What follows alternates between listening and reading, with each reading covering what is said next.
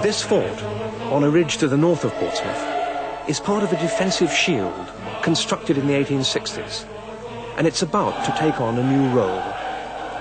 For years, Fort Nelson, abandoned and overgrown, kept its secrets hidden beneath brambles and bracken.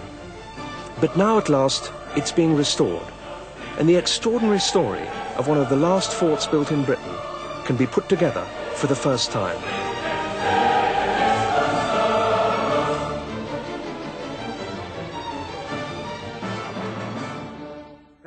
In the 1850s, relations with France deteriorated when she produced new potent warships like La Gloire and developed the naval base of Cherbourg. The British response was to upgrade the forts guarding the western approaches to Portsmouth and to build 4 sea forts straddling the eastern approach. But France had a huge army, and it was feared that a sizable French force might land to the east and attack Portsmouth from the landward side. To prevent this, Portsdown Hill was fortified with a line of 6 forts, and the Gosport Peninsula was defended by another line of forts.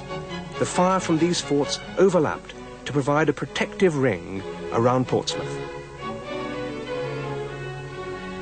The forts were never attacked, and by the time they were completed, many people considered them already obsolete, so they became known as Palmerston's Follies, after the Prime Minister who built them. In 1978, the Ministry of Defence abandoned Fort Nelson. By this time, it was badly neglected and overgrown. The fort was bought by Hampshire County Council, which embarked on an extensive programme of restoration. As the undergrowth was stripped away, the fort's enormous potential became clear. First, as a fascinating place in its own right, but second, as home for the hundreds of historic artillery pieces in the care of the Royal Armouries, the National Museum of Arms and Armour in the Tower of London.